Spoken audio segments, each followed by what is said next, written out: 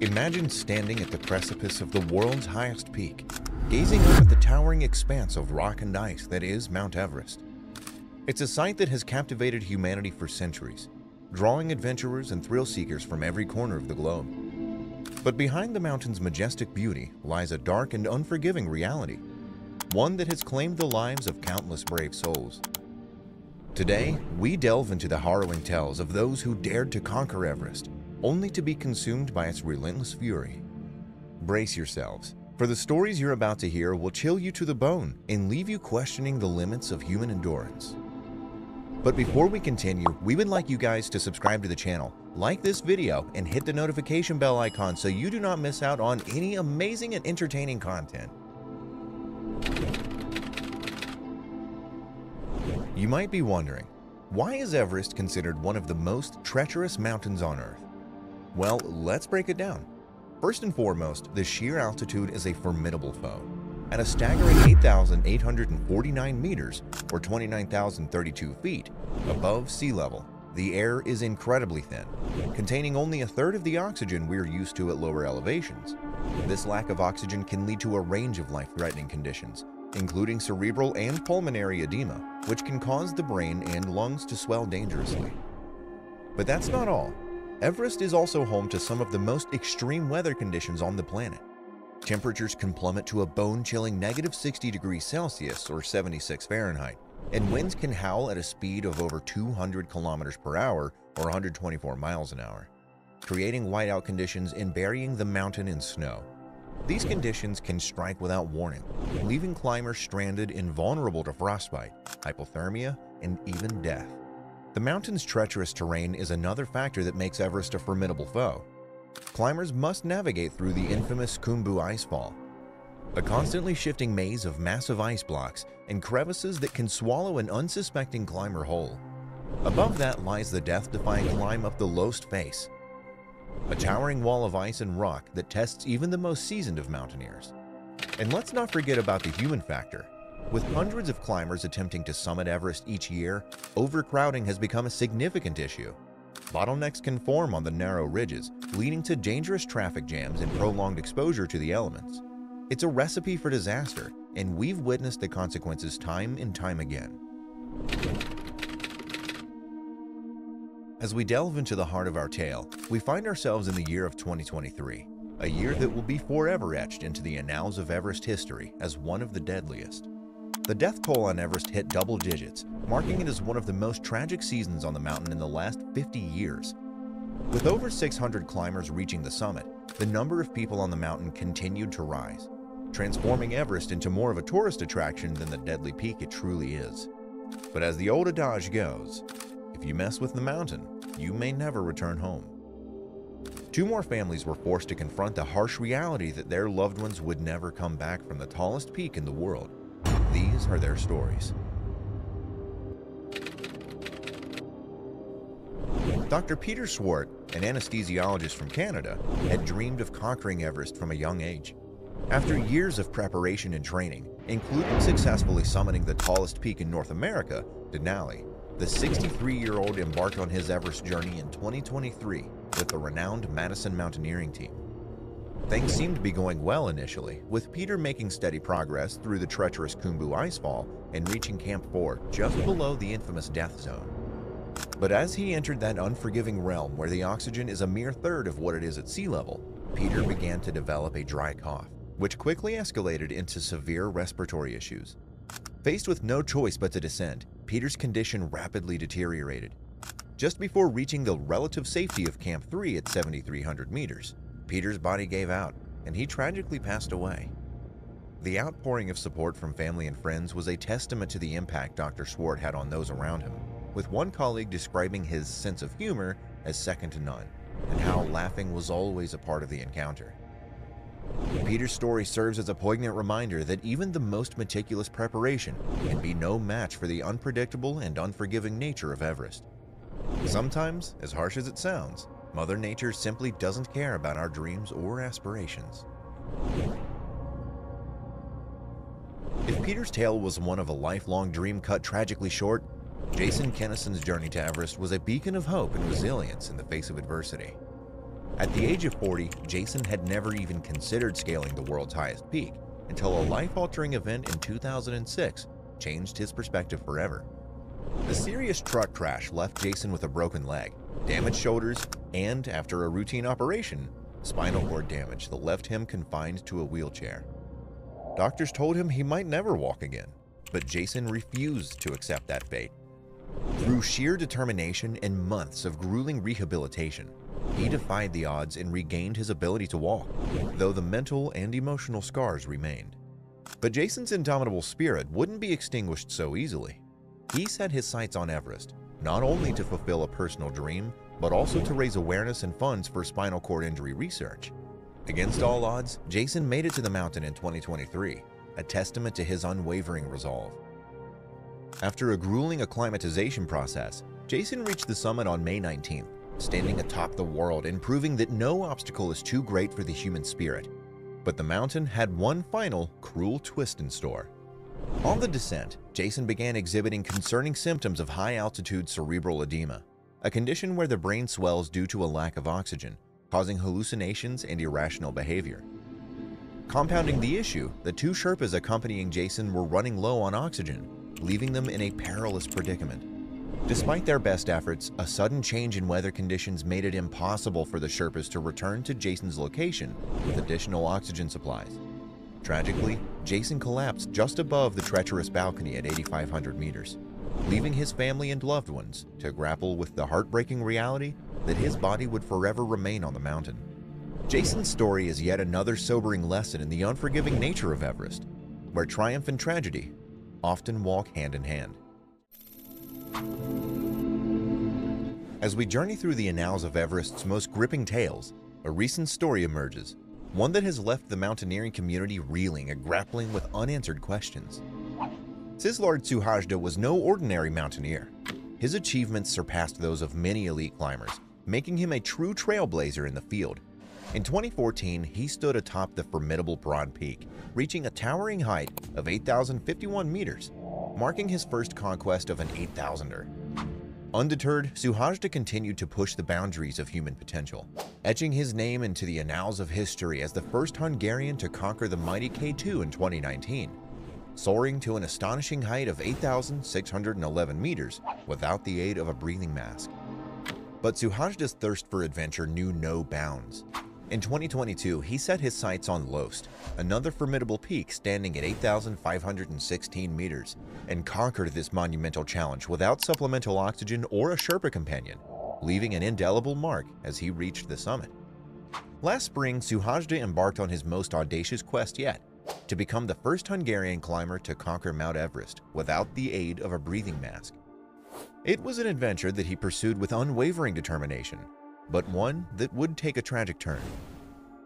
High on the majestic slopes of Mount Everest, amidst the chilling embrace of the world's highest peaks, an encounter took place that would forever intertwine the fates of two climbers. Ben Ferrer, a seasoned member of the 7 Summit Climbs team, was descending from the summit when his path intersected with that of Suhajda Sizzlard.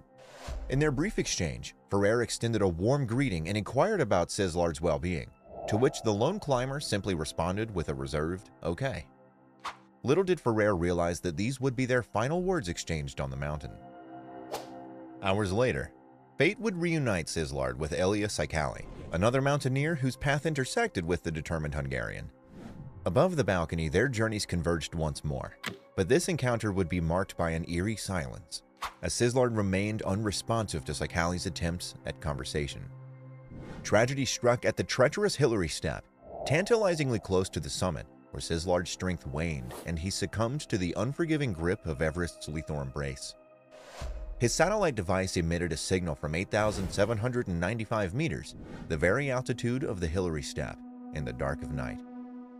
The following morning, members of the Imagine Nepal team caught sight of him, his body slightly displaced from the fixed ropes, yet faint traces of life clung to him. In response to the distressing situation, extensive search operations were launched to locate Suhajda. Aerial searches were conducted, with helicopters scanning the vast expanse of the mountain, while ground teams meticulously combed through the challenging terrain. Advanced technology, including satellite imagery and GPS tracking, was utilized to aid in the search efforts. Despite the determined efforts of the search teams, their exhaustive search turned up no trace of Suhajda. Italian helicopter rescue pilot and climber Simone Moro, along with Gile Sherpa's search team, embarked on a courageous mission, making their way to Camp 2 at 6,400 meters and pushing forward towards the South Col. However, their search proved futile, extinguishing the last glimmer of hope to find the Hungarian climber alive. As the search for Suhajda continued, climbers in the area reported unsettling phenomena and strange occurrences that added an air of mystery to the already perplexing situation. Numerous climbers have shared stories of witnessing peculiar lights and orbs dancing across the mountain peaks during their expeditions, hearing eerie whispers, or feeling an unexplainable presence as they traversed the icy slopes. In light of these unexplained phenomena, a multitude of theories have emerged, attempting to shed light on the disappearance of Suhajda Sislard. One prevailing theory is that avalanches may have claimed his life. Another possibility is the presence of hidden crevices, deep chasms concealed beneath the surface of the glacier, into which Suhajda may have fallen. However, amidst these more rational explanations, some have speculated about the involvement of mythical beings, such as the legendary Yeti. Tales of the elusive creature said to roam the highest reaches of the Himalayas have captivated the imagination for centuries, leading some to consider the possibility that Suhajda may have encountered this enigmatic creature. The story of Suhajda Sislard's disappearance leaves us with a profound sense of suspense and an enduring mystery. What transpired in those fateful moments as he pushed towards the summit? Was it the formidable forces of nature, an unforeseen tragedy, or something more elusive that claimed his life? While the stories of Dr. Peter Sword, Suhajda Sislard, and Jason Kennison are heart-wrenching examples from recent years, the mountain's history is riddled with tales of triumph and tragedy dating back decades. Let's take a moment to revisit some of Everest's most notorious disasters from years gone by.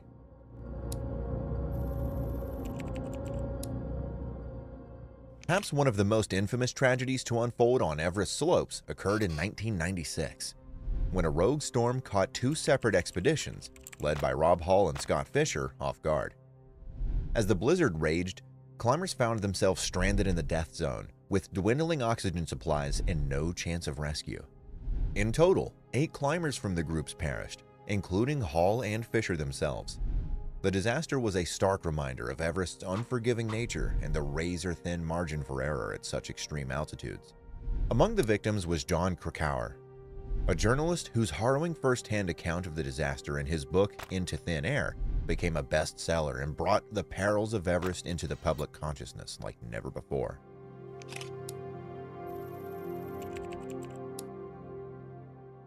As we delve into the storied history of Mount Everest, one expedition stands out as a pioneering force that paved the way for future attempts to conquer the world's highest peak, the 1922 British Mount Everest expedition. This bold endeavor, organized by the British Royal Geographical Society and the Alpine Club, was the first mountaineering expedition with the express aim of making the first ascent of the mighty Everest. What made this expedition truly groundbreaking was its pioneering use of bottled oxygen as a mountaineering aid. At the time, the idea of using supplemental oxygen to combat the extreme altitudes was a revolutionary concept. The expedition's scientific advisors, notably Professor Georges Dreyer, had conducted experiments suggesting that survival at great heights could only be possible with the aid of additional oxygen. Guided by Dreyer's research, the 1922 team made the bold decision to incorporate bottled oxygen systems into their ascent strategy. 10 cumbersome rigs, each weighing a staggering 14.5 kilograms or 32 pounds, were hauled up the mountain, providing a lifeline of breathable air in the thin atmosphere of Everest's upper reaches. The expedition participants were carefully selected not just for their mountaineering prowess, but also for their military experiences and professional backgrounds. The team was led by Brigadier Charles G. Bruce, with Lieutenant Colonel Edward Lyle Strutt serving as his deputy. Among the climbing contingent were renowned names like George Mallory, the schoolteacher turned mountaineer who would become one of Everest's most celebrated figures, and George Engel Finch, a chemist tasked with overseeing the expedition's oxygen systems. After an arduous journey from India through Tibet, the expedition established its base camp on May 1st at the lower end of the Rongbuk Glacier. From there, a series of daring summit attempts were launched, each pushing the boundaries of human endurance and shattering altitude records along the way. The first attempt, made without supplemental oxygen by Mallory, Howard Somervell, Edward Teddy Norton, and Henry T. Morshead, saw the climbers reach an unprecedented height of 8,225 meters, a new world record at the time. The second attempt, spearheaded by Finch, Jeffrey Bruce, and the Gurkha officer Tejbir, incorporated the expedition's oxygen systems. Despite the challenges posed by the wind and the cumbersome equipment, the trio managed to reach an astonishing 8,326 meters, once again rewriting the record books. Tragically, the expedition's third and final summit push would be marred by disaster. On June 7th, as Mallory, Somervell, and a team of porters ascended the treacherous slopes of the North Col, a massive avalanche was triggered, burying 9 of the Nepalese porters beneath tons of snow and ice. In the aftermath of this harrowing tragedy, which claimed the lives of 7 porters, the expedition was forced to abandon its summit bid and retreat from the mountain. The loss of life cast a pall over the team's achievements and served as a stark reminder of the unforgiving nature of Everest's icy flanks. Despite its failure to reach the summit, the 1922 British expedition left an indelible mark on the annals of Everest history. It was the first attempt to the mountain's ascent using bottled oxygen, a practice that would become a standard for future climbs. The team's daring ascents and record-breaking heights paved the way for subsequent expeditions, laying the groundwork for the eventual conquering of Everest's elusive summit. Moreover, the expedition's tragic avalanche incident highlighted the need for improved safety measures and a deeper respect for the mountain's deadly power, lessons that would shape the approach of future climbing teams. Today, as we look back on the pioneering spirit of the 1922 British expedition, we are reminded of the indomitable human drive to push boundaries, explore the unknown, and overcome seemingly insurmountable obstacles. Their legacy endures, inspiring generations of mountaineers and adventurers to follow in their footsteps, ever striving to reach new heights while honoring the sacrifices of those who came before. Fast forward nearly half a century from the ill-fated 1922 British expedition, and we find another tragic chapter unfolding on Everest's unforgiving slopes. The year was 1970, and an ambitious international expedition comprising of climbers from Japan had set its sights on conquering the world's highest peak. It was on April 5th of that fateful year that a devastating avalanche tore through the treacherous Khumbu icefall, claiming the lives of 6 Nepalese Sherpa porters and leaving the mountaineering community reeling. The ill-fated expedition was a daring attempt by a Japanese team to conquer Everest in a wholly unique way, by skiing down its formidable slopes. Led by Yuichiro Miura, the team had set their sights on achieving the pioneering feat, one that would etch their names into the history books.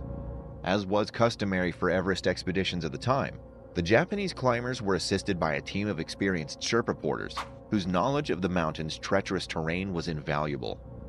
Among their ranks were the 6 porters whose lives would be tragically cut short: Mima Norbu, Nima Dorje, Sharing Tarki, Pasang Kunga, Norbu, and Kami Sharing.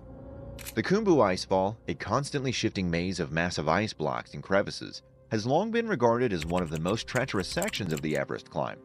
Lying between Base Camp and Camp 1, this formidable obstacle has claimed the lives of countless climbers and porters throughout the mountain's storied history. On that fateful day in April, as the Sherpa porters navigated the treacherous icefall, a sudden and catastrophic avalanche was triggered, burying them between tons of snow and ice.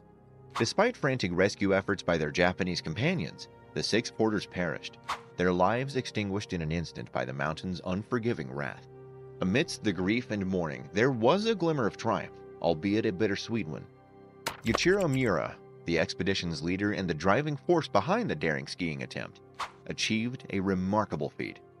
On May 6, 1970, he became the first person to successfully ski down a portion of Everest's treacherous slopes, descending from an altitude of 8,000 meters in a historic and groundbreaking achievement. However, Miura's accomplishments were forever tainted by the tragic loss of life that had preceded it, a poignant reminder that even the greatest triumphs on Everest often come at a heavy price. While the mountain has claimed countless lives throughout its storied history, the allure of Everest remains as strong as ever, drawing adventurers from around the world to test their mettle against nature's mightiest peak. But as we've seen, this pursuit comes at a heavy cost, one that demands the utmost respect, preparation, and humility in the face of Everest's awesome power. With each passing season, the number of climbers attempting to summit Everest has skyrocketed, turning the once remote and pristine peak into a veritable highway of human traffic. In 2023 alone, a staggering 1,200 people were on the mountain at any given time, setting a new record. The driving force behind this surge? Money. Nepal, whose economy relies heavily on the revenue generated by Everest expeditions, issued a record 478 permits to 47 teams, each accompanied by a veritable army of Sherpas and support staff. The allure of reaching the highest point on Earth, combined with the deep pockets of adventure seekers willing to pay exorbitant sums, has turned Everest into a lucrative but potentially deadly tourist attraction. But this influx of climbers has had severe consequences. Bottlenecks have become commonplace on the narrow ridges, with climbers forced to wait in long lines, often for hours, exposed to the elements and rapidly depleting their precious oxygen supplies. The mountain has become littered with a record amount of trash, human waste, and even abandoned climbing gear, transforming the once pristine landscape into an environmental disaster. And perhaps most tragically, the overcrowding has contributed to an alarming spike in fatalities. In 2023 alone, 13 climbers lost their lives on the mountain, making it one of the deadliest seasons in Everest's history. It's a sobering reminder that when it comes to Everest, every decision, every delay, and every misstep can have catastrophic consequences. In the face of such overwhelming challenges, it's easy to feel a sense of hopelessness. But there are those who refuse to surrender Everest to the forces of overcrowding and environmental degradation. Initiatives like the Nepal Army Mountain Cleanup Campaign have sprung into action, with brave souls risking their lives to remove tons of discarded gear and human waste from the mountain's slopes. Tragically, even these noble efforts have not been immune to Everest's wrath. In 2023, a Sherpa participating in the cleanup campaign lost his life. But beyond cleanup efforts, more significant changes may be needed to address the root cause of Everest's overcrowding crisis. Some experts have called for stricter permit regulations, limiting the number of climbers allowed on the mountain at any given time.